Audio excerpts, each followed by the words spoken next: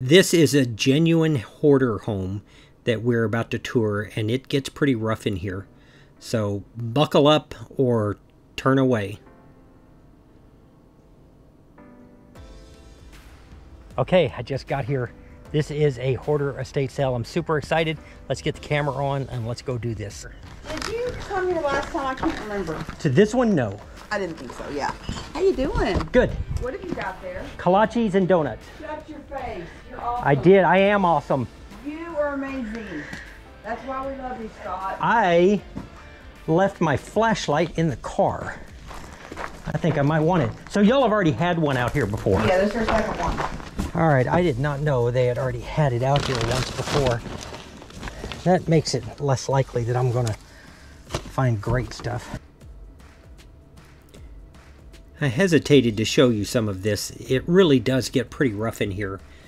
There's an awful lot of mold on this estate, and they've obviously had some water problems, but this is a reseller reality. You're going to go to a lot of places that don't end up being what you hope for.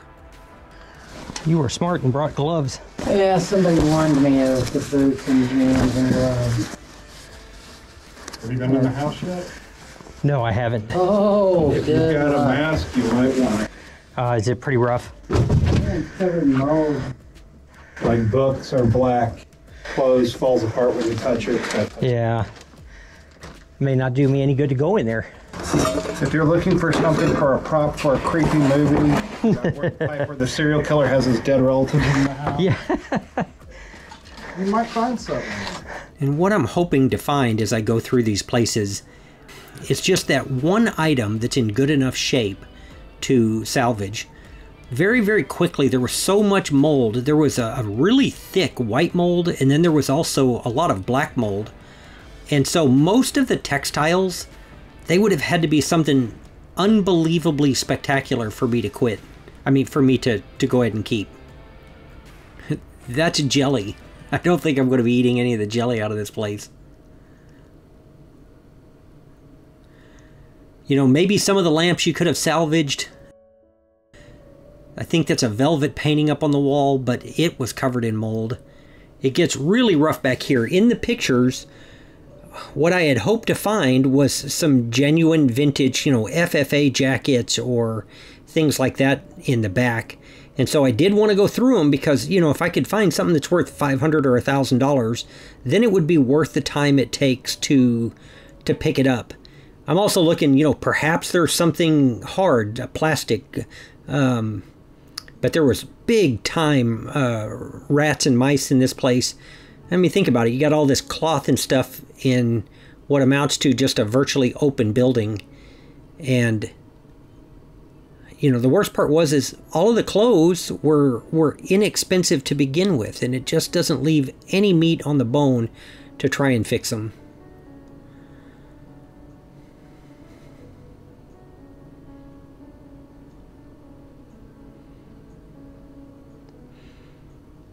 And this place I'm in right here is the cleanest of the places that I'm going to be in this video. I do catch some of the dust and mold flying in the air here in just a moment. I moved something that just kicked up a ton of it. The books were just eaten up. Silverfish and things had gotten in there and just destroyed it. That was an open puzzle. The drive out to this place was just about an hour long, so I really wanted to make sure that I'm already here and I should at least look. Backing up, I don't know if I would have stayed at all. Watch this.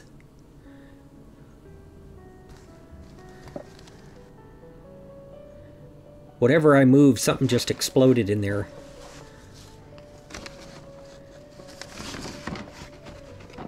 And you're not going to be able to see it here. I end up just about running. I'm going to pull out a white sweater in just a minute, and something runs back through the pile.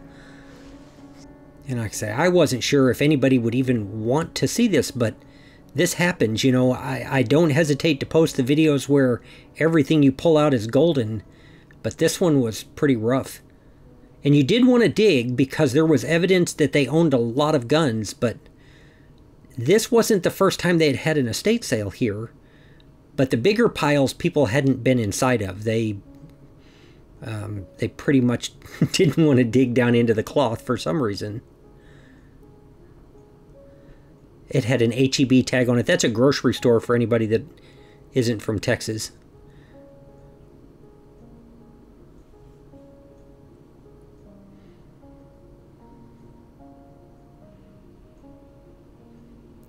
I am absolutely sure that box was empty. I'm absolutely sure that there are some prizes hiding in here.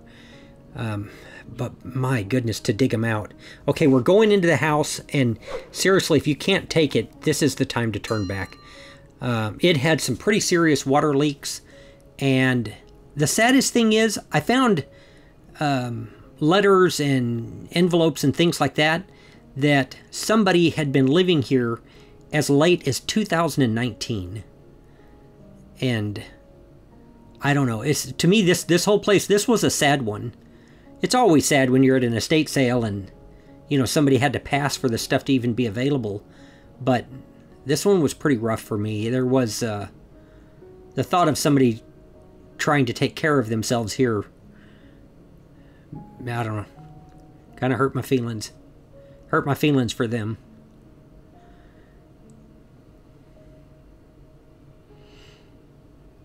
Again, there's probably some things that are worth saving. The floor was giving way underneath me, and you just don't know.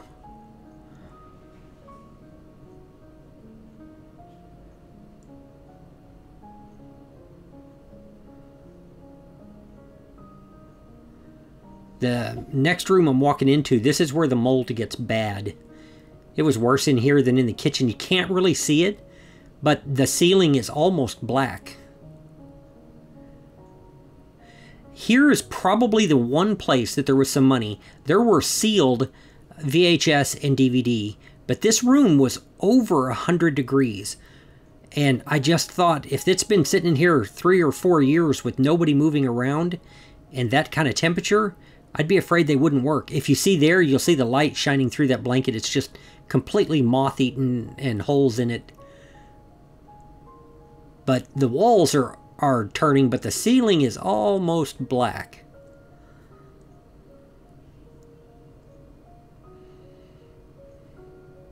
I really thought about not posting this at all, except that, you know, we all love to get into some place and find those hidden treasures.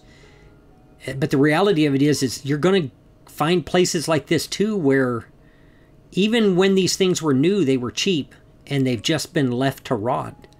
And it's just really a rough situation.